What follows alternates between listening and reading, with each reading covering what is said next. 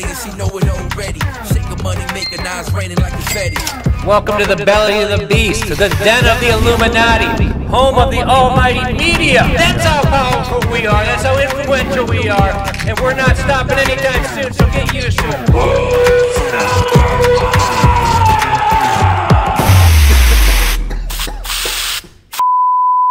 This is the Black Ops division of Flow Sports. We're dropping nuclear bombs today.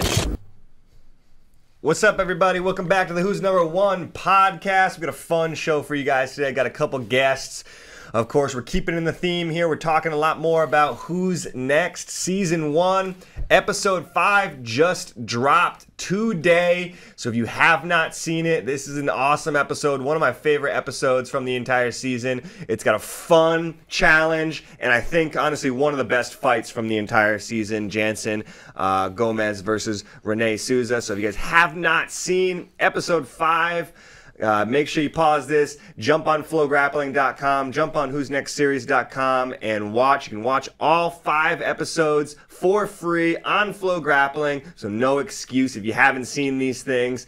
It's a crazy ride, right, Corey? It's been a wild one, so hopefully you guys are following along. We got some guests coming on the show today. It is going to be a fun one, like always, but let's check in real quick. I'm Reed Connell. This is Corey Stockton holding it down for us. Corey, what's up, man? How you doing? Holding it down, man. Yeah, Episode 5 was absolutely one of my favorites, if not my favorite so far. Like you said, crazy challenge, right? Yeah, really a lot of fun challenge. I've had a chance to paddleboard that river as well, so I got to see maybe a tamer taste of what these guys did. Yeah, we had a beautiful day out there when we were filming, for sure. So beautiful day on Lake Austin and everything like that. The fun episode. Yeah, great match, great jiu-jitsu, and really like 2 athletes with great stories that we finally got a chance to hear. Absolutely, absolutely. And then, as always, in the back, man in the chat, man holding it all down, really, is Connor Joshin back there. What's up, Connor? What are you up to lately? Man, I'm chilling. I'm, trying to get back into training. I've been a lazy body, so just like everyone else in the world, I got that, 2-week flab, not being able to get back in there training. But it's been fun. Episode 5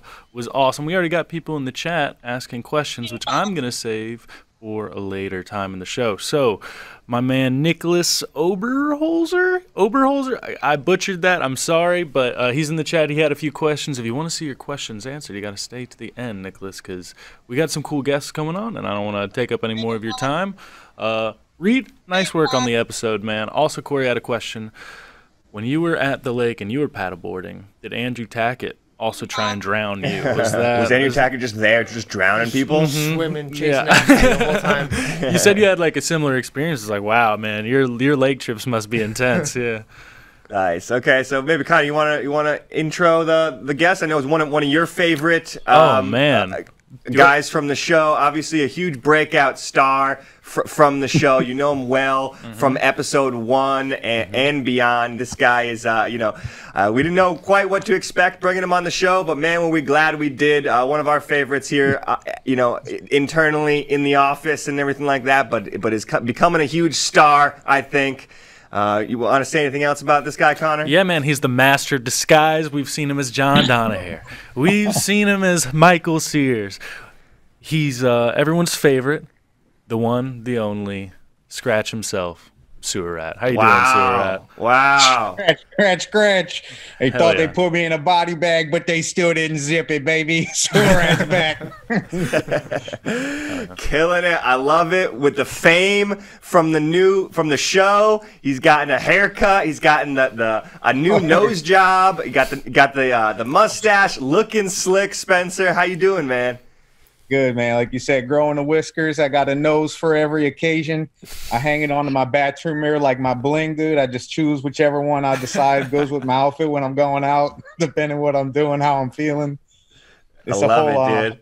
I love it. So tell me a little bit, Spencer. These last five or 6 weeks here, we've been premiering the show. What's your reaction? What did you think? What have you been thinking about the show? What's just kind of right off the bat, what do you think about Who's Next? How's the ride been, man? Who's Next? You mean Sewer Rat and Friends? Yeah, it's great, dude. I love it. I didn't really get to stay in the house with all the guys, so it's awesome to be able to watch their backstories and watching them interact. It it fills a piece of that story for me that I didn't really get to be a part of while they were all in the house and clowning around. And of course, they told me about it, but to be able to watch that come alive on screen is really amazing. And y'all did a great job of telling the story of those fighters and being in the house together. It's awesome to watch. Maybe you can tell us a little bit about how you ended up sticking around on the show. Because, of course, episode 1 happened, and we kind of dropped the bomb on everybody that 8 people were winning and 8 people were going home. Maybe was that a surprise to you, that part of it? And then, kind of what happened after your match? How did you end up sticking around? Yeah, that was huge. We all got there and, like y'all said, dropped that bomb that 8 of us was going home, was like prepared to stay for 2 weeks just in case. And I was trying to figure out how they was going to have a show with just, half those people staying on. And it just got to be a whole chain reaction, so to speak. And just the lore of the sewer rat. The CEO of Flo was telling people about like all my videos that I had made about the ouchie waza. As soon as I showed up, everybody's all saying my catchphrases. They wanted pictures. Everybody's doing the pose. And it was fun. So I felt like I was being really supported just from the start. And when I came out for my match, everybody's chanting sewer rat, sewer rat, sewer rat. Let's go. You're hyped up. I was just feeling the hype, feeding off the energy in the room. I came out, I hit a sweet me so sorry. 10 seconds into the group, Mike went flying. He started screaming, "Oh shit!" Like, didn't know what was going on. Craig was eating it up. He was laughing his ass off from the sidelines. And he called me over after the match, promoted me, gave me my brown belt. And I know they cut that part, but they alluded to it. And he just did a lot to keep me around on the show. Like I said, everybody was super supportive. He'd pick me up. We'd go get breakfast. We were chilling on days, chilling with Craig Jones in the Ford Honda Accord, baby. I met him back at Legion, and we was kicking it for a minute. And I was talking to him about it. He said he remembered me and just asked me to stay on as part of the show. And we got to do a lot of fun shticks together. And, coming in as John Danaher, all my idea, by the way, 100% sewer rat. And I came in, we did that, and then Hollywood Mike the next day, and we just all had a lot of fun making everything happen together. Corey, you got something? Yeah, man, you've proven yourself to be kind of a master of disguise, right? You came in as John Donahoe one day, you came in as Mike Sears in the last episode.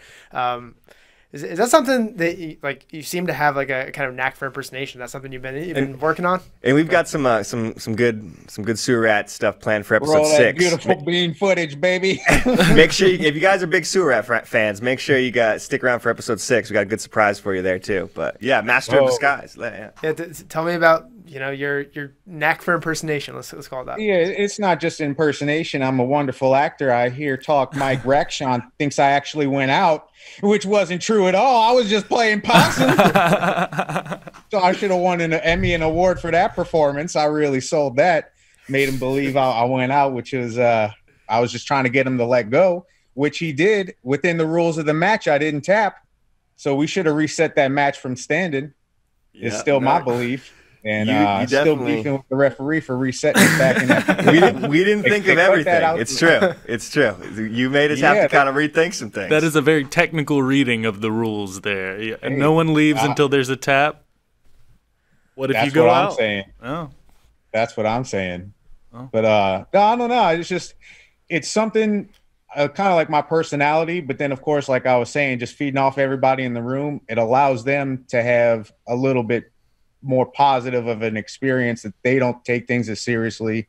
And what's been really awesome is because I get a lot of content just from my fans. A lot of these people have been hitting me up. They made like fan art over me.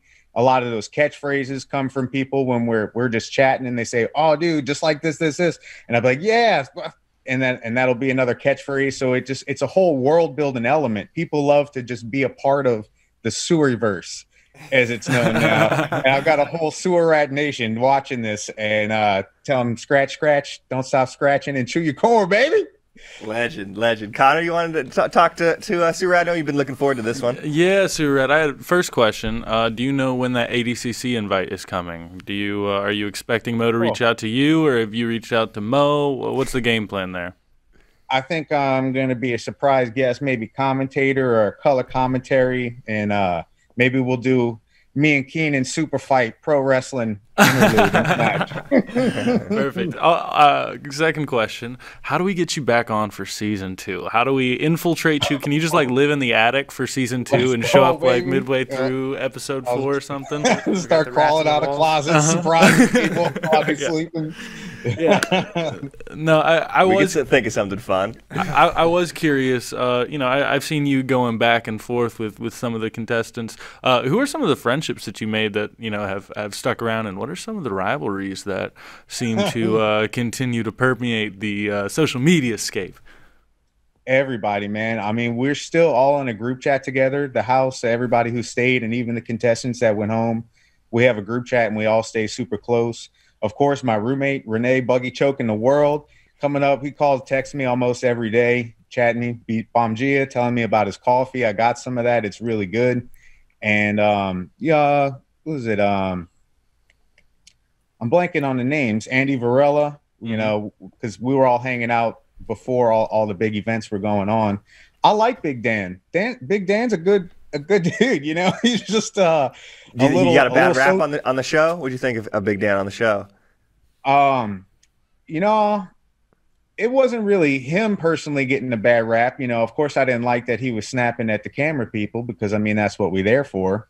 But I think he could have gone about his match choices a little bit better, maybe picked his match instead of 2 people that he wanted to see fight. Like he should have stepped up and chosen his match to go next and given his teammate a break, Adam Bradley. And then, of course, everybody was clowning him about that the rest of the season. But I think, in a way, he somewhat did get a bad rap because he really is a genuine and nice person. And I agree. He came hug me. We had a heart-to-heart, and I like Big Dan. Yeah, he's a good dude. I think actually we can play a little bit of Surat's first match there against Mike Rakshan. And yeah, Spencer, I'm not sure if you can see this, to be honest, but maybe you could talk us through a little bit of that first match. Okay, let me see. I'll tune into the YouTube too and see if I can watch it there. Or maybe you can just tell us kind of what you remember. We'll play the highlights, and you can tell us kind of what you remember. So right out the gate, was this the plan? You hit him with the miso sari? Was that what you were looking for right out the gate? I was looking for anything he was going to give me. I was trying to flying scissor. I was going to roll a knee bar, something fancy, flashy. I go for big money moves, baby. They don't always pan out, but I'm trying to have an exciting fight. I like to do fun things. Whether they always work out or not is, something to be said for practice and just mat time. And I like to come out and try to hit these moves that I'm doing in practice all the time, prove it to myself, my teammates that I'm training with, and the students that I get to coach up as well, that these moves, they work, they're fun, they're exciting, and just putting on a show, baby. Hell yeah. And it seemed like, I remember when we were there, when you guys first all got to the hotel, you and Mike were good buddies, maybe like 2 of the best buddies in the show. I didn't realize that you guys knew each other. But then It seemed like by the time we were done filming the show, you and Mike were kind of polar opposites and really didn't like each other. Has that fence been mended? Is that true or not? How is your relationship these days with Mike Rakshan, the Sultan of Strangles? We're on friendly terms. We come from same lineage. We have the same signature move. He likes to do a move signature to mine, so of course I can't turn away a fellow sewer rat. And of course sewer rats will always be scratching. There's no stopping that. It's just a friendly, I would say, brother rivalry that, I look up to him. I respect what he's doing. I like that he's got his character and he goes for these signature moves as well. That's what I feel like maybe some of the jiu-jitsu was missing, that you guys did a really great job of providing on the show, is these fighters that have moves that they're working for. And it's almost like WWE in a way. We're looking for these signature submissions that we like to hit off. And it's always like a big payout when we can get in these positions.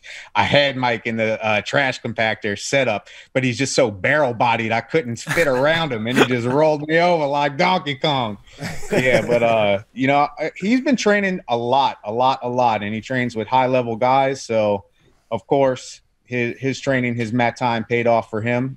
I'm very happy for him, and I have no ill will against him, but I'm gonna scratch him up next time I see him. Are you back to training and everything, Spencer? You training out there in Louisiana? Oh yeah. Me over at Ronin Martial Arts, and I'm perfecting a secret move I learned in Japan. A new one. Oh, So I will have to have a chance to debut this new sewerverse technique.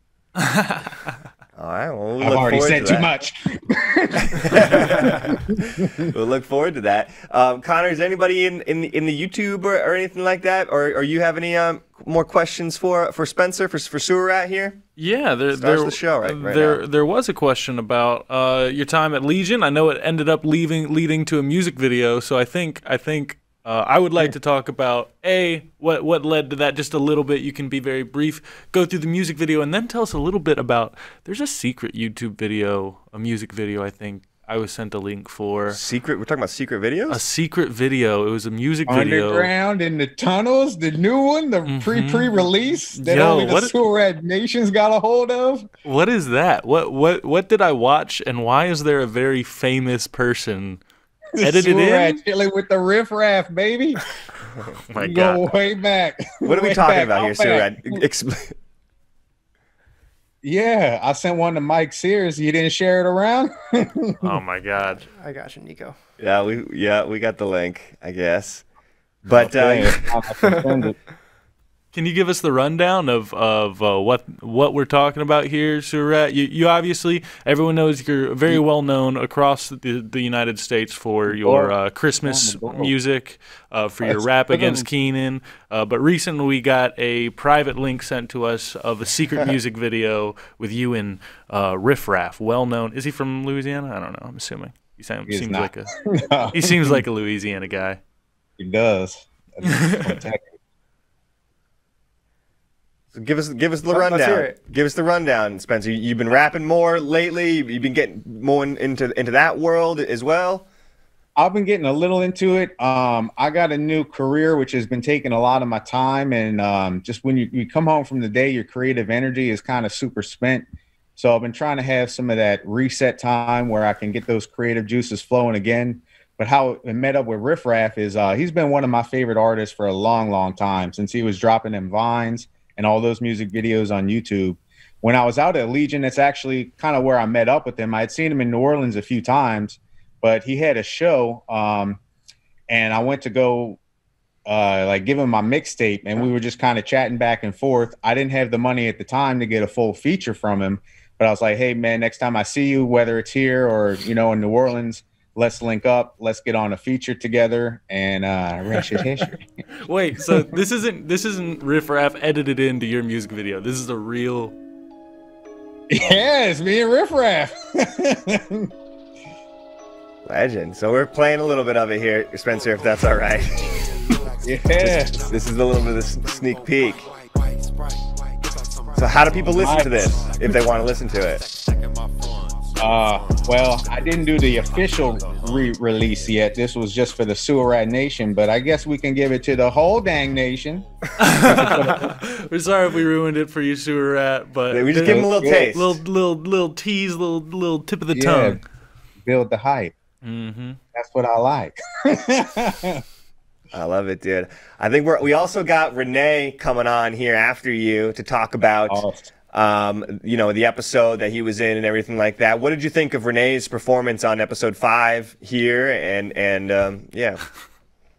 I love Renee, man. They were scared of the buggy choke. They tried to do everything they could to neutralize him. And, they went out, they fought their hardest. Renee did his thing. I love how he's been coming across on the show. It's weird because Jansen talked more in person than I get to see him on the show. But after that, they fought it out, and then we went back to the house and we cooked steaks and we all ate. It was great. Yeah. What a time you guys all had. It seemed like a lot of camaraderie going on in there. Anything you wanted to say or any questions you had for Renee that we could ask him, or anything you wanted us to follow up with Renee about? Just make sure he's chewing his corn, and just want to let the whole Sewer Rat and the whole other nation know. Sewer Rat merchandise is going out this week. If they want a chance to grab some scratch guards or some scratch pants, I got a link in my bio. Official Sewer Rat Instagram, baby. Heck yeah. Every one of those scratch cards for sure. Yeah, definitely. And if they want to listen corn color. and then if they want to listen to your music, I have a Spotify. Some of the links are in my Instagram as well, but they could always just message me. I send it to them. It's SoundCloud/504 Sewer. okay, there you go. Hell yeah. Connor, any last words for Sewer Rat from the chat, or anybody interested in what's going on in Sewer Rat's life? I mean, many different avenues we could go down. there is quite a few avenues. A lot of tunnels in that sewer. Yeah, it's the whole sewer system, baby.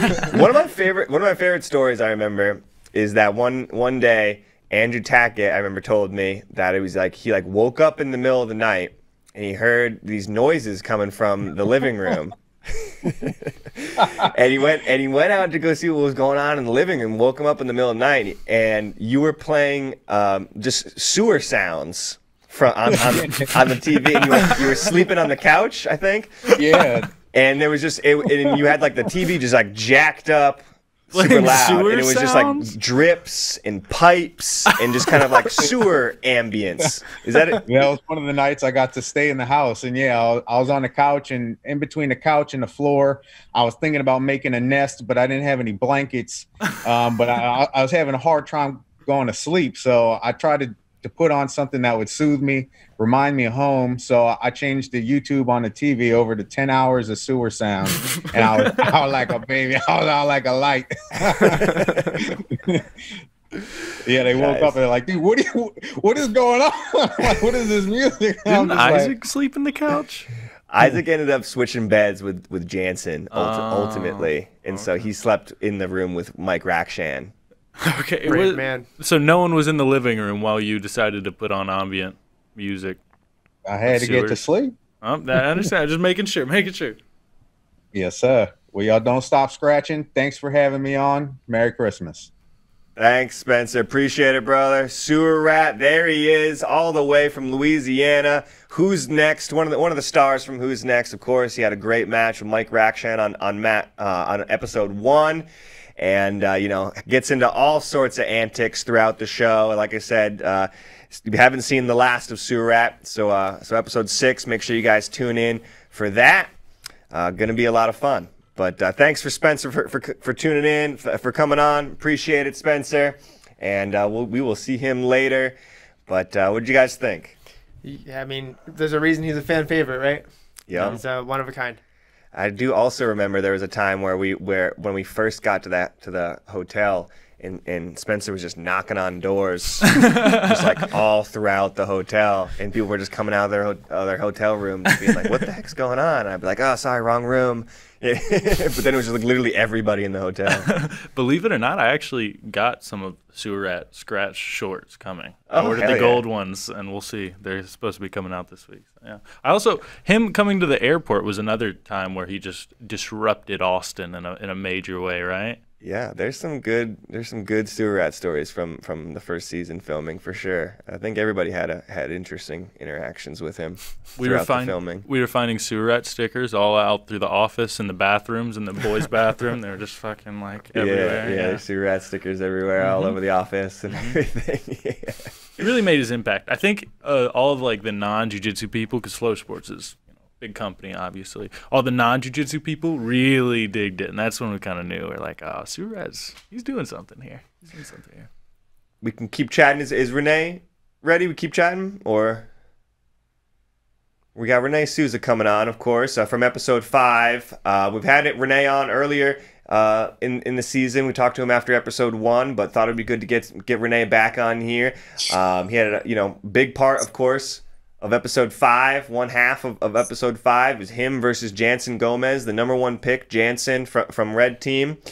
And I genuinely think it's one of the best matches, if not the best match from the series. Yeah, to be honest, it's an incredible match, and you can going in knowing both those guys from the previous episodes, you kind of get an idea of what their strategies are going to be, right? And watching how those strategies play out, and it becomes kind of a battle of just grit and heart and tenacity. It gets a little chippy at points. It's real fun to watch. Yeah, yeah. So I think we got Renee here. Renee Sue's all the way from the East Coast, one of our favorites to have on the show. Buggy choking the world out there. Of course, we got Renee Souza. What's up, Renee? Welcome to the show. Thanks for coming on, man. What's up, guys? How are you guys doing? How's everything? Bon dia, Renee. Bon dia. Boa tarde, right? Bon dia, but boa tarde. Heck yeah, man. We're doing good. Just talking about the show. Obviously, just dropped episode 5. You gotten a chance to see episode 5, Renee?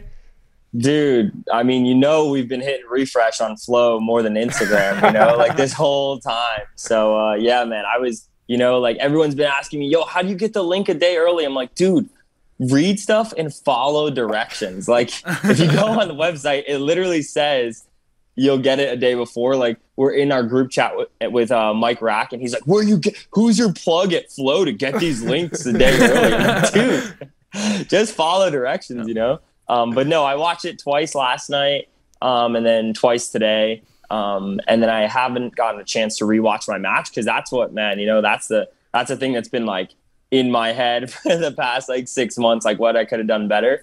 But man, I texted Reed like first thing in the morning. I said, thank you so much, just because it looked great, and I didn't know what you guys are going to show about me. So I'm happy I came out in like a good kind of way. I didn't know what was going to be shown. So was super excited. And Jansen is the man too. So it was super cool to see his story and that kind of stuff too, Yeah, for sure. And so what you do, kind of some viewing parties? Is that what you're doing, or are you watching it by yourself? Yeah, I mean, it came out midway through the day yesterday, and yesterday was the second to last day of school for me.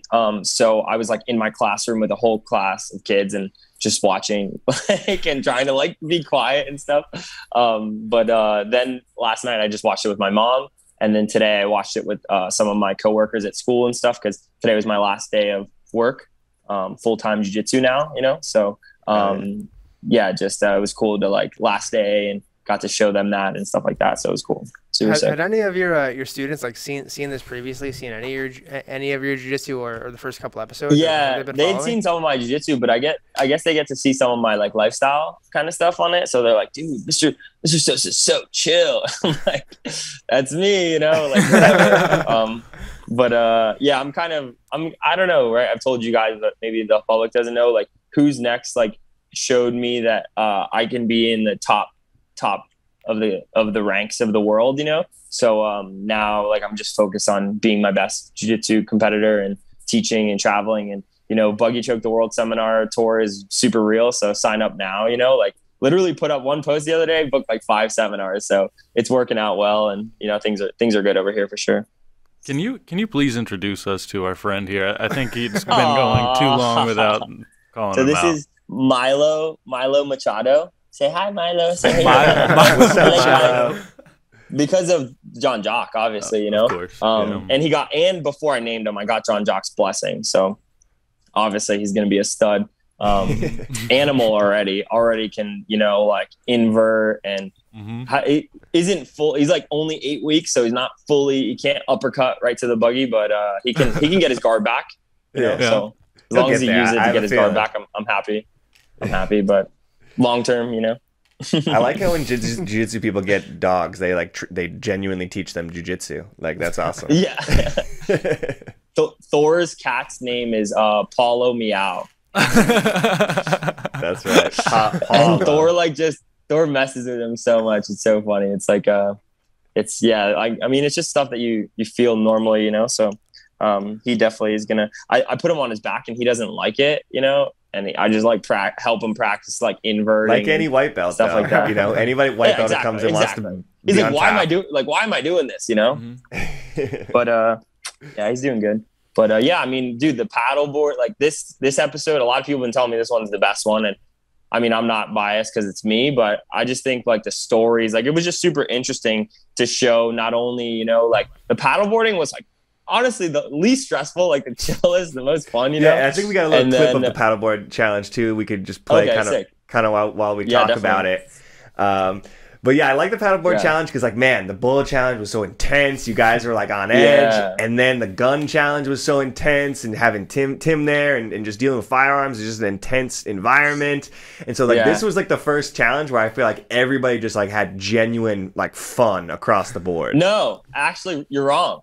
True. You're wrong, True. dude. When we walk out and Mike goes, "Oh, this is horrible," I'm like, dude, what? Like, what are you talking about? Like, how did you not think we're gonna win? And then Big Dan and Adam are literally scared of the water. Like, dude, Adam, you live in San Diego. Learn how to swim, bro. You know? And like, Big Dan is huge. Like, dude, you're gonna sink if you don't learn how to swim. So figure it out. You know? You may be able to touch the bottom, honestly. These clips that you're playing, like, dude, that was the most fun. You know, like, you showed a little bit of me and Jansen got in a straight up altercation. Yeah, he like one. Almost like threw me off my freaking board. But yeah, that was the best, bro. It was so much fun. What did you think about Andrew and Isaac attacking Adam, since Adam was the weakest link there, clearly? Dude, I was team blue team all day. You know what I'm saying? Like, whatever we needed to win, I was down to do it. And those guys, you know, I can't say good enough things about those guys. Like, they were ready to kill other people to win this challenge. So, I mean, like, obviously we had did we have a lifeguard around? I don't know if we did. You guys had life vests. Yeah, we did. Sewer Rat was around. He was around. He was around. Yeah. So, yeah, so that was so much fun, man. And then you guys were doing interviews, and me and Andrew got like 30 minutes of just like paddleboarding up the river and just chilling and stuff. So, and that was the actual day before I think we competed. So it was a super good vibe. Really was a highlight to me for sure. I actually had a question. Reed, how much thought did you put into the challenges, and how concerned were you with a participant death? Man, we put in a ton of thought to the challenges for sure. We had we started with a lot more, and we kind of had to whittle them down.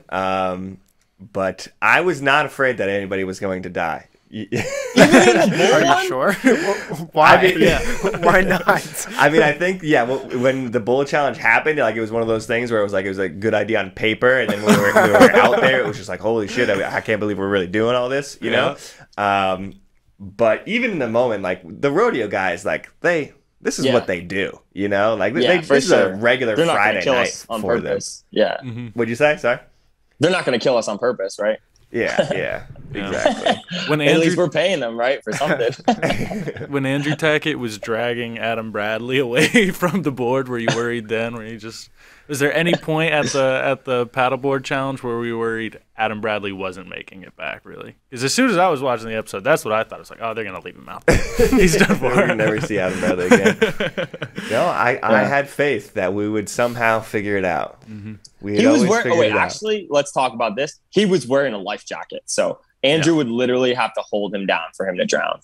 There's no way like he was willing to. Would you put that by Andrew Tackett? Yeah. Yep. No, he's a Christian. He can't kill people, you know. True. It's true. Very true. Andrew was out there with you guys maybe last weekend or the weekend before that. Yeah. You guys had a good time out there. He showed out on the Zach Edward Memorial. You want to tell us about that? Yeah, so it was just cool to I helped run the finishers sub only, and we just recently signed a deal with Flo, so we wanted to get some bigger names, and I hit up Andrew because we just made that connection, and I was like, dude, come do a seminar, come teach some passing, and then come fight for the title, and against a really game opponent, so didn't know if he was going to come in, didn't know how it was going to work. He had a lot of good other super fights, 2 other buggy chokes in on that day. So I'm hyped, and then Andrew's the final match, and just straight up dominates this guy. I don't know what his mental stuff is, but he kills it. He's so on top of how to attack and how to stay calm. The guy was going for some flying guillotines, and not even one time did Andrew even flinch one time. He just used it to pass, used it to put on pressure. And then just like in his match with Fabian, he had some trouble finding the neck when he got on the guy's back. So he ended up restarting, doing a blast double to freaking cartwheel pass, super insane. And then with the pressure, the guy kind of went to his knees, and Andrew found an arm triangle, and it was super sick. He's just how he was on the show. Like he wasn't, anybody can say like that's him every day. Like he lives his life at 100%. And then literally we proceeded to do that. We went to my family's food truck, got a bunch of food, came home, showered, and it's maybe like 11 o'clock at night, and we're going for a sunrise hike at the Delaware Water Gap the next day. And my sister's boyfriend is over, and she's like, he doesn't do jiu-jitsu, but he's like talking to Andrew, and he's like, I think I could take you down. I'm like, dude, wrong person. Say that too. Like in a respectful way. We're just talking about jiu-jitsu and stuff, and we have good wrestling out here. He's like, I think I could take you down. I was like, all right, we got mats. Let's go. So we went downstairs to my basement. I called one of my local blue belts to come by because he's a good wrestler too. And myself. Andrew took us down probably 25 times in a row. Like, could not take him down. In like a 20 by 20 space, concrete walls, you know? He's insane. 11 p.m., Andrew's ready to go. Doesn't matter when. Never turns down a challenge. And then, yeah, dude, we killed a like 8-mile sunrise hike that like got to the top of the mountain. Like, but he told me, he's like, dude, I've never gone on a hike. I was like, what do you mean? Like, what do you mean? And he's like, we don't have mountains in Texas. I'm like, oh, that's crazy. I was like, we got a mountain here. So this is like the Delaware Water Gap, straight up, like right where George Washington, like cross the Delaware. There's like a big like left turn. It's super sick. If you guys ever come up, I'll show you guys. But we did it like in maybe like 35 minutes, like maybe like 2-3 miles to the top, like just sprinted it. And obviously he's leading, and I'm like, dude, you're an animal, you know, like let's slow down. But we got to the top, got to see a 6 sunrise, and then he has some privates, and then I dropped him off. And then he's actually coming back this weekend for the Emerald City Invitational. They're doing like a 170 man bracket, pretty stacked. So I won't be at that one, but he'll be back around. So it's cool. It's cool to keep in those connections and stuff like that. Like Isaac competes this weekend, right, at Asia Oceania trial. So I'm looking forward to seeing him mop up some people. But yeah, overall sick. There are like 10,000 hiking trails in Austin. Andrew, Andrew's gotta get in there. There are so many hiking trails in Austin. Like, it's crazy. That's what I thought. But I was like, I'm not from Austin. I can't say anything. So I was like all I know is that there are like the Appalachian Trail goes right by my house, you know? So like, that's like a sick one. I'm sure that those are probably sicker trails for sure, but there are trails. Yeah. Andrew's too busy spending his weekends riding bulls and shooting guns and going paddleboarding and preparing. Yeah. Mm-hmm. Connor, you're gonna say something? You got something you wanted to ask Renee? We did have a question, and maybe it's good for the next video clip. It looks like we have lined up, but I don't want to get too much into it because it's about the end of the match. It's about after the match when Tim Spriggs had something to say. So maybe we just line this up as a good way for Renee to start telling us what he thought about facing off with Jansen. Yeah, well, I can ask, like, I think this is a great match. Obviously, Renee, you're known for the buggy choke, and I think this match really played out in an really interesting way. We knew your strategy, and we knew Jansen's strategy, and they kind of, didn't they were incongruent at some times, but I feel like both of you guys had really clear objectives, and we got to see it play out like that. What did you think of the match? How did you remember it, and what was it like watching it back? So in watching it back, right, maybe I'm a second late, but that first, like, dude, I hate to talk shit, but I feel like our first 45 seconds had more action than some entire matches. You know what I'm saying? Yeah. I don't know, like, obviously I did have my game plan, but when I'm like deep in that flow, I'm kind of just going to feel what I feel is there, and I'm going to like kind of go with that. So you hear me tell Craig like that he's really strong, and what I think back to that, like my game plan should have been like when I feel somebody being super strong, instead of going through the wall, I think about going like around the wall. And I shouldn't have done that. I think I should have kept going forward and kept attacking. But I don't know. The way I attack is not to like sort of attack, it's to kill. So like every attack exhausts a lot of energy, So I think that's where like I don't know. I guess I thought I could tap him a little bit sooner. But maybe I should have adjusted it to like more movements to create him losing energy, But like right here at the 8-minute mark, it honestly felt like 2 minutes. It felt like, it was probably like 100 scrambles in already, but we were doing a lot of switching top bottom. He wasn't really letting me get on top really that much. He was doing a really good job at keeping his knee line aware. And obviously I wanted the freaking buggy choke the whole time, but I knew, so I wasn't like totally giving it to him, you know? But it's just crazy to rewatch it, because in that moment, you know, like I'm like bawling my eyes out, like staring at Reed. And I'm like, dude, the one dub I have from this is at least dudes are scared to sit in side control. Like that's like I was like sitting on the stairs, like just reflecting on, you know. But I mean, I don't know. I'm happy that I got to display my guard. I'm happy I got to display my leg attacks. Obviously, there's room for growth in both of them. But I don't know, man. I'm proud. I'm super proud of my performance. And you guys are there, man. I left it out there, you know, like, so this arm bar, you know, like not taking any away from Jansen, but nothing put a sweat on me. Not one thing, you know, not one thing he did like stressed me out, you know. Even even right here, like pressure, cool, boom, boom. It's like even these Kimuras at first, you know, I can't wait to rewatch the whole match, because I'm pretty sure it's not 2 Kimuras I got out of. I'm pretty sure it's like 35. So I'm looking forward to see how I can not make that an escape and make that a re-attack a little bit better. And it's crazy to see like exactly what Craig was telling me to be aware of is what caught me in the end.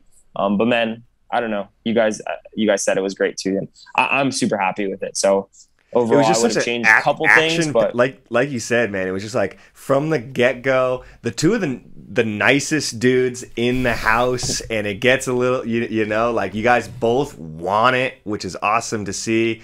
And then, well, we want to do jiu-jitsu, right? Let's say that we want to do. We came to a jiu-jitsu reality show to do jiu-jitsu, right? Not to talk on the freaking camera. Is that pointed at someone in particular? I'm not sure. Tim Spriggs, you know, as a whole. Like, how can you be a leader? And, oh, man, I don't even want to get into it. It's just so annoying, because it's just like, dude, what are you even talking about? You know, like he's just fake, you know? I just hate that, you know? It's just annoying. We did have a question. What was running through your head whenever, you know, you just come off of a really tough loss, obviously, and then, you know, Tim begins? Yeah, it's a great question, and I just wanted to preface it too. Ask Reed, because Reed had to tell me not to get up, because that was about it.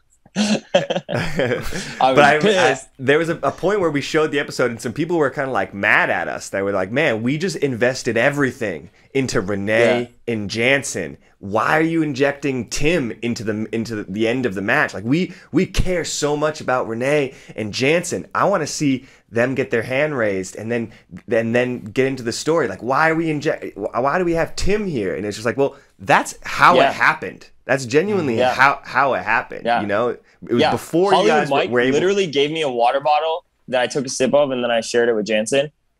Just telling you guys how, like, as soon as the match is done, we're best friends again. But then literally, like, first thing I asked Hollywood Mike, I was like, "Can I throw water at him?" And then, like, I looked at Hollywood Mike, and I was like, I was about to go up to Tim, and like, even though he held me down and out, like that one time, like, dude, I'm sure I could tap him out. Like, so, like, dude, like, he was being so, and I'm not even, and maybe if somebody hears me out of context, this sounds kind of egotistical. You know why it's not egotistical? Because it's the foundations of what jiu-jitsu is built on, which is like self-defense, you know, like defending, standing up for somebody who can't stand up for themselves. Like, not saying Jansen couldn't stand up for himself, but he wasn't going to freaking say anything, you know? And Tim blowing up like that, literally only talking about himself, like, what? Like, he took that whole moment from Jansen. Like, you guys were in the room. Like, you literally didn't know what was happening in our match. Like, it was happening so fast, and we were just scrapping. We were on our feet, and we're doing this, and, you know, like, and then at the end, Tim, like, doesn't think of, like, holding his students' hands up or his team and being like, he wants to point at himself and be like, "Oh, I'm better than Craig." And it's just like, dude, everyone that has seen that knows nothing about jiu-jitsu already knows Tim's a bad guy. I'm like, dude, yeah, he is. Like, and I tell them that he's not good at jiu-jitsu either. Like, okay, he did well at the Who's Number One championship. Shout out to you, Tim. Good job.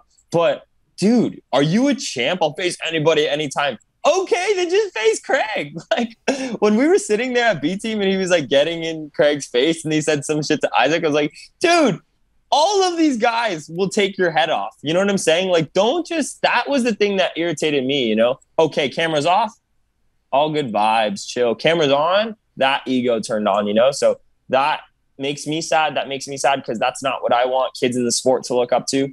And yeah, like you just said, like they took that moment from Jansen and like, dude, I've never been in a fist fight, but I was ready to get after him, man. It was just so annoying because it was like, dude, we just worked so hard. Like I literally worked my whole life for this 30-minute moment. You know what I'm saying? So did Jansen, all the things he overcame to Tim wanting to take that spotlight. So I'm happy you guys covered that because that shows his character. And, I'm sorry for getting a little heated about it, but it pissed me off because I was like, dude, I just worked for it. Like if I would have just tapped him with the buggy choke, he wouldn't have been saying that. Obviously, he was just blowing up because we took the first 2 wins and then they took the second 2. But yeah, man, that was a big vibe kill for sure. If you got to tap out Tim Spriggs, how you doing it? What's your go-to? You got to take out Tim Spriggs next week. He's buggy choking. You buggy choking him? He knows it's coming. Probably arm drag, back take, RNC. Like he's not that good. So I watched him at ADCC. Like he takes pressure sometimes, and he just doesn't know how to handle it. So I think some hard hand fighting. I actually. Reed was there, right? I tapped out his one teammate from Lloyd Urban, maybe in less than like 2 minutes, right in front of Eddie. Great. If there's a crazier moment than who's next, like that was one, you know, like last match of ADCC trials, Reed is right there. He's like, I'm hoping Renee's gonna do a buggy choke. And like I had just done another buggy choke, and yeah, I just surrendered to the flow, listened to Eddie, and got a rear triangle. So I think, I don't know.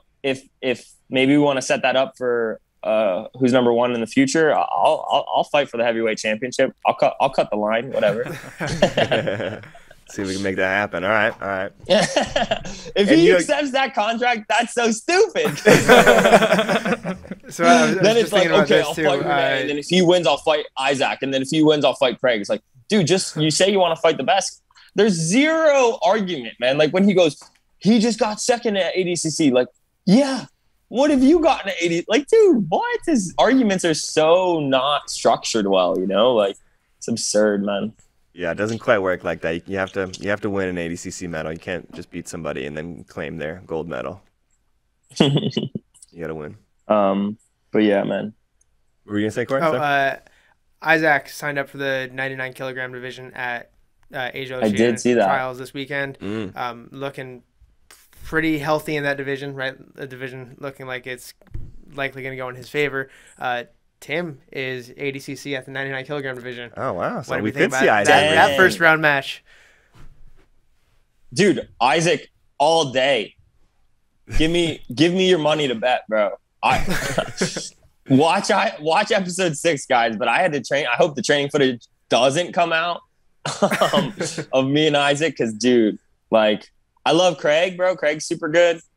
Dude, Isaac's the truth, bro. He's, you know, like Andrew is really good. Like, you know, I'm not blowing up people that aren't good, you know. Kyle, I didn't get to train with him, but I know he's really good.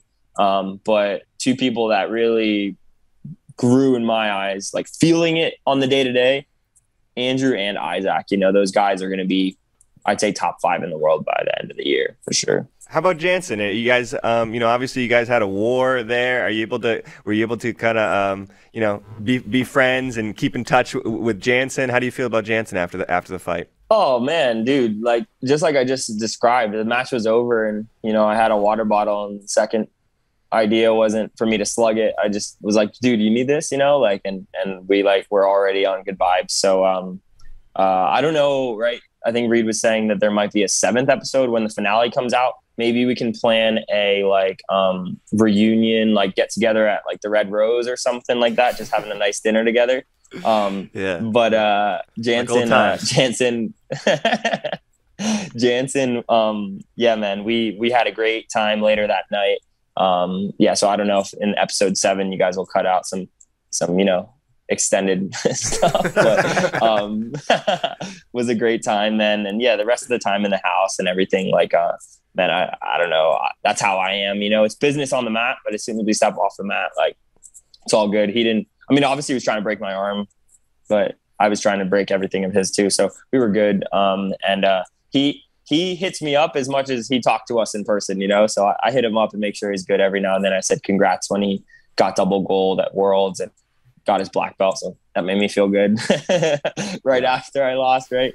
But yeah, dude, he's the man. I can't wait to go out to California and train with him and stuff like that. So I'm really excited to see where he goes. Cause man, he's so good. You know, didn't he beat what, Herberth Santos a couple months ago or something. So I know he's just working hard and focused. So man, he was like this close to beating Gustavo Batista, who's a world champion. Or he looked at really Worlds? good against Leandro at too, Worlds. pins. Yeah, he was I didn't see that. Almost took Gustavo's back there, like.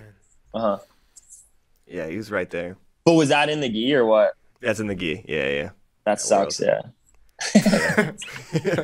Oh wait, you guys are talking about gi? Lost me.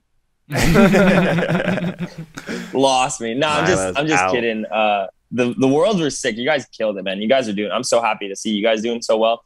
I was actually training with like JT and Fiona a couple of weeks ago, so it was sick to see her go absolutely kill everybody. Yeah, huge win for her. Yeah, that was awesome. And then yeah, I mean, it was the coolest Worlds I've ever seen. So that's not a testament to everybody's jiu-jitsu. I think that's a testament to how you guys are putting it into visuals, right? And super. You guys are amazing. It's just so all the content that's coming out. Like, shout out to Trey. Shout out to Poderoso Mike. Everybody. Everything's the man. You know. So cool. Hell yeah. I always appreciate it, Renee. Thanks for the support. Connor, is there anything else going on back there in the YouTube? Anybody have any questions for the buggy choke? Yeah, actually, we had someone in the Discord, Cyborg, like Psychic, right? Cyborg said he just did an awesome private with Renee and then jumped on with us. So he says to tell you what's up, Renee. Nice. I guess you just did a private with somebody. Sick. Yeah, I just did a private with like do you guys know Trinity Pun? Yeah. So she wanted to upgrade her buggy choke, so had to get it taken care of, you know. And I was like in the beginning, I was like, dude, you're gonna do this great. And then I just showed her a couple details, and that's the thing. Like, man, I'm not saying I came up with anything or anything. I was just at the right time in the right place. You know, I got straight up exposed when I went for it the first time. You know, I got double buggied. Like, a lot of people don't hear that story, you know. And then this one on the shirt, it's actually Adam, right? So I'm shushing Ty Rotullo because he's coaching Adam at ADCC trials through the defense. I'm like, yo, like, come on, bro, like, let me do this. So that's the story behind that. And that didn't work, but I used it to sweep to get to mount within head and arm. And then Gordon actually posted it out on his Instagram. And then yeah, that following Tuesday was the day I let my guard get past, and then little sawed off shotgun, you know what I'm saying, right to the chest. So that's the buggy choke. Was it like a weird experience fighting Jansen and like every time he would pass, he'd go straight to north? He was avoiding the buggy choke at all costs. You heard him say he just didn't want to be on the highlight. Tim would scream north south, north south. Like, was that a weird experience? That was awesome, Reed. That was awesome. I hear you. Hell yeah. It was awesome, you know, like, obviously I wanted him to settle, you know, so I'm like, oh no, settle.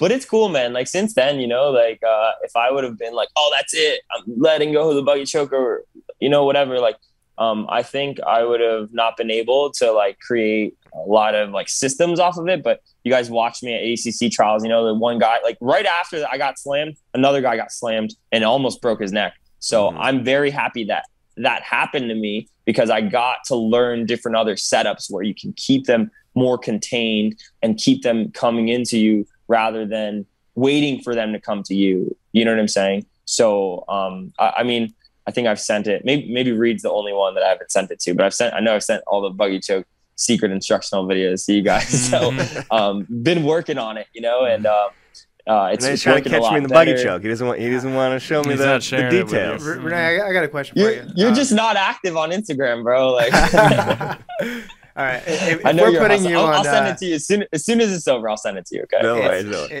It's legit. Yeah. Renee, if we put you on the Mount Rushmore of buggy chokes, right? Who are the other three there with you? That's a great question. Yeah. Yeah. Dude, well, I mean, the show's over now, you know, and I mean, Flo's doing all these vlogs. I mean, we should get a freaking buggy choke the world vlog, you know. I don't know, maybe a couple, maybe we're in Cali and then we come back to Pennsylvania or something. I don't know. Are you coming through Texas? Let me know Are you what's teaching in a seminar Flo's in budget, Texas? and I'll come out to Texas, dude. Hell yeah. I mean, you know, I might be coming out to Texas soon. So Yeah. I think we should be doing a buggy choke the world flow seminar, just right here. Yeah. Just the flow guys. Dude, dude, say less. Say less. But yeah, man, like you guys, like I don't know, man. I've said this. I hope I haven't said this too much, but you guys are the best, dude. Like you guys could have made this experience totally business and totally whatever. Like I remember like after I triangled that guy at ADCC trials, like I like ran up to Reed. I was hoping you guys, I don't know if you have that content because I know Dave was right behind you, but I like body locked Reed and like lifted him up in the air. And I was like, dude, like you did that, you know? Oh, and, you're too nice, Renee. You're too nice, man. You did it all. No, but it's true though, you know, like, man, like if we wouldn't have connected at that day in Oceanside before, I didn't even, like, this is true. I didn't even send a video to get on to who's next. Like I literally posted, Mike goes, dude, you got to apply. And I was like, all right, whatever. Cause you guys didn't tell us what all this was going to be. I just posted a picture of me and Eddie. He's like, dude, that's not what I asked for. It was just like me and Eddie hanging out. And he's like, dude, I need a video. And then the next day he DMs me and I still haven't sent it to him. He goes, all right, you're in. All right, but you know, like Reed, we connected that one day when you guys were filming for the Who's Number One championships at Oceanside, right? Like, man, you took a chance on me, you know, and then on the show, you know, you guys were just the best, man. And instilled a lot of confidence in me, truly changed my life. You know, now I'm full-time jiu-jitsu, chasing my dream. Like, as Jean-Jacques said, you know, only one life, you know? So, man, I'm super grateful for you guys. And, yeah, I don't know. Well, you had a lot of people rooting for you and a lot of people telling us about you and that we need to do something with this Renee guy. We need to check out this Renee guy, you know? So definitely we heard a lot about you. So we're excited to, you know, get you on the show. Fucking worked out perfect. I don't know if I told you this, but on episode 1, we did a lot of screenings of, you know, to try to figure out what order we were going to put the fights in. You know, for episode 1, we were, you know, kind of playing with lots of different orders of the fights and stuff like that. And we would do Q&As after with mostly non-jiu-jitsu people, you know, people didn't know anything about jiu-jitsu. But it was like literally everybody, when we would sit down and say, all right, who's your favorite character? They would all say Renee. Everybody would say Renee. It was like the craziest thing. So it's one of the reasons why we led with your and J-Rod's match, you know, just because it for some reason, everybody seemed like they really connected with you, at least on episode 1 and throughout the show. So, yeah, nice, man. Well, like I what I've been telling people is like, you know, the show just allowed everyone to show their own character, you know, and man, that's me, bro. Chill, like nothing is gonna really stress me out too much, you know. Like, dude, like people that were stressing out in the house, like Mike, for example, like, dude, we literally had our dreams. Like, we literally just had to do challenges and interviews and hang out with each other and didn't have to go anywhere, you know, like had food paid for us, picanha, juice, like everything, acai.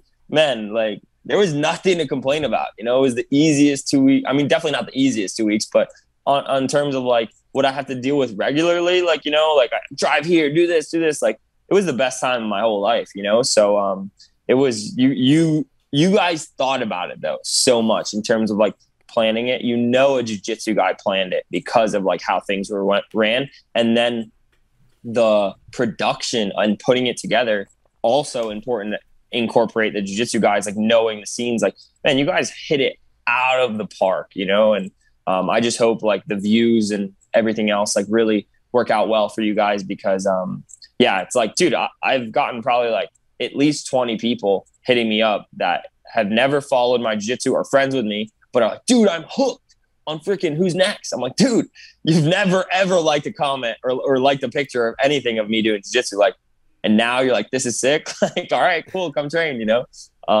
So yeah, it's been sick to get those people into jiu-jitsu. And just that's what we're hoping. Super we thankful. all love jiu-jitsu so much, right? We need to get those people who don't circle our world. And so try to teach those people, you know, about jiu-jitsu, and hopefully get some new fans of the sport, get some new fans for you guys and everything like that. So glad to hear it's working out.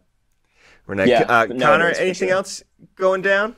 Not from the comment section, but I did want to point out episodes 1 through 6, the whole season, will be coming out on YouTube after the episode 6 release, which is next Wednesday. It will be coming out at some point within the next week. So if you have any casual fans, if you have any friends, feel free. You'll be able to send them the link for the whole show and binge it all next week. So that's super exciting. Yep, trickling it out on YouTube. I believe June 27th, maybe. Might be, check our YouTube channel. Might be putting them out after that. So definitely keep an eye on the YouTube channel. Renee, where can everybody follow you on social media and everything? Where can everybody get those shirts? Yeah, so this is everything can go through my Instagram, but I actually just dropped my website too. So it's just renesousa.com. Just all my sponsors, all my gear, everything's on there. I know Flow you guys might be out, but I sent you guys like a 5-pound bag of that Flow to go. So hopefully you guys got to enjoy some of that. I sell so that's just a coffee blend that we have. Dude, if we could do a Buggy Choke the World seminar, that would be freaking sick. And I'm not like saying that I want half the money, but I'll say I'll go 70-30 and Sewer Rat does the other half, and because like that's the thing, like if we get him, like we have to take advantage of his time, have to just learn those techniques. Is that the real feudal riff-raff Japan, in his music video? That's what he said. You think we're playing or what? You think we're playing? I didn't even remember when I said that to you? Like Reed looked at me. He's like, "What?" He's like, "It's not a fucking game, Like, he's real, bro. Like I texted him that. I think both of you guys texted me back like, "Is that the real riff raff?" And I was like, "Dude, what else would it be? Like so many other things. Literally anything else." Could be no, dude. Himself. That's not how. Maybe Mike Rackshon would order a dollar store freaking riff raff, not Sewer Rat, bro. Not Sewer Rat, dude. Come on. Yeah, but that's like almost as funny of a story if he got a riff raff impersonator. Like that's just like another step. Yeah. But it's too riff raff to not be riff raff. I've checked it a couple times. Gotcha. All right, and then you're going out on a seminar tour, do some privates. If they want to get on the seminars or do some privates with you, go through your Instagram as well.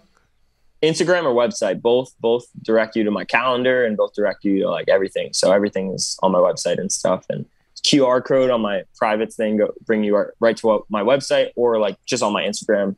Everything's through the link in my bio. So really appreciate everyone's support. Really appreciate you guys so much. Don't worry, Reed. I know your neck hurts, but I'll buggy choke you lightly next time I see you and give you those details. Yeah, for sure. Looking forward to it. If you guys want to up your buggy choke game or your leg lock game, hit up Renee. He might be coming through your town soon.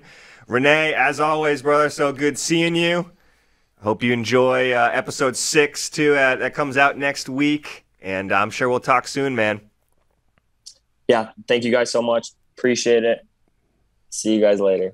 There you go. Milo and Renee jumping on the show. Always good to talk to Renee, right? Yeah, the man, and great to see. Great to get that feedback from him. It's nice to really for me, it's nice to hear what all of these guys enjoyed about living in that house, being in that house together, and makes you jealous a little bit, right?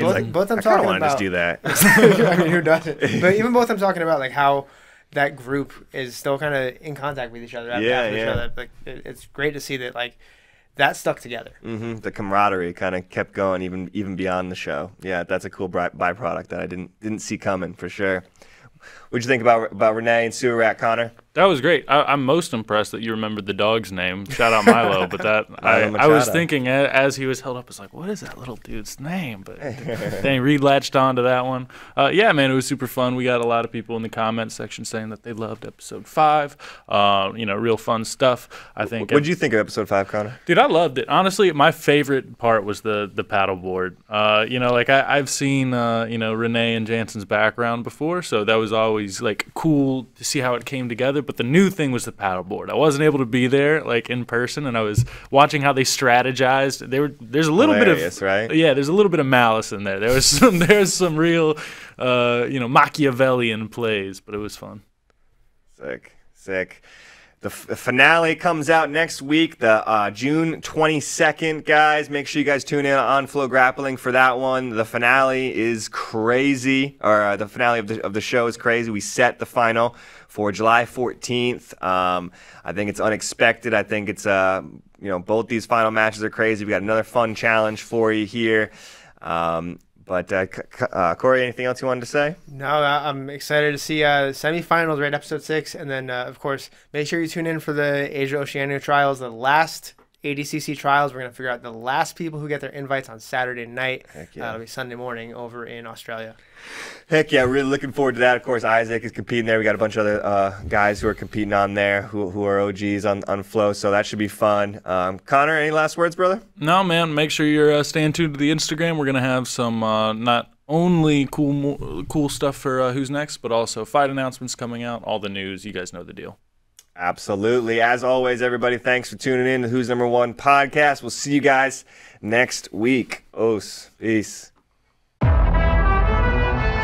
Next time on Who's Next. I remember waking up to like loud noises, and then all of a sudden I was like, something's gonna happen. Good morning, Cochinos! We're gonna make a game today! Alright, here we go, the final team challenge. You guys better go hard as fuck. Decides the semifinals. 3, 2, 1. Hollywood Mike, Greg show up in his limo, ice cream paint job. The whole thing was out of this world. Lord, watch over us, protect these men going into the finals. We're going for the time of our lives, baby. Let's go! Let's go, get it. And we taking over. I'm gonna break Kyle out there. I'm gonna break him mentally and physically. I just can't wait to dominate this little dude, man. Taking over. Whole world, watch us taking over. Take over. Jansen versus Isaac, the battle of the 2 number 1 picks.